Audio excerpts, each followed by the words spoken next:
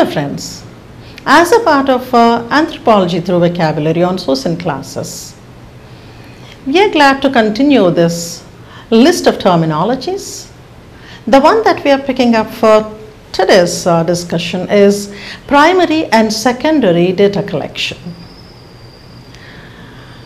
In any social science for that matter, how one gathers the data from the field in the absence of any kind of a laboratory work becomes very, very vital.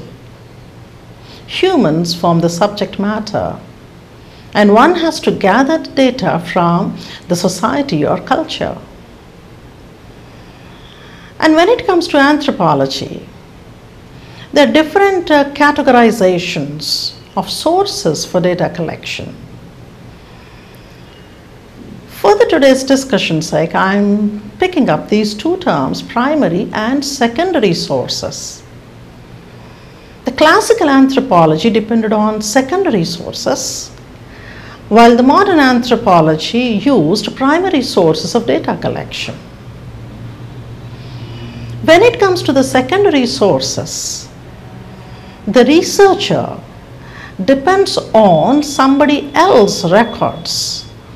They may be literary sources, historical records, or any such writings that were produced by somebody else. And in this particular process, the major drawback of secondary sources of data collection is there is a missing link between what the researcher might understand from the data and what the original producer, original data collector must have witnessed on the field. And hence, the modern anthropology started to use primary sources of data collection. It is here we see that the researcher makes a personal visit to the field and tries to get the data through various techniques. They may be research-oriented advanced techniques such as case studies, or they may be ethnological methods such as interviews, questionnaires, etc.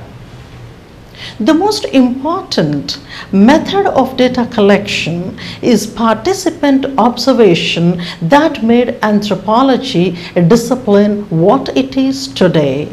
And hence we can say that primary sources of data collection with participant observation as the most significant area of research, anthropology became what it is due to them.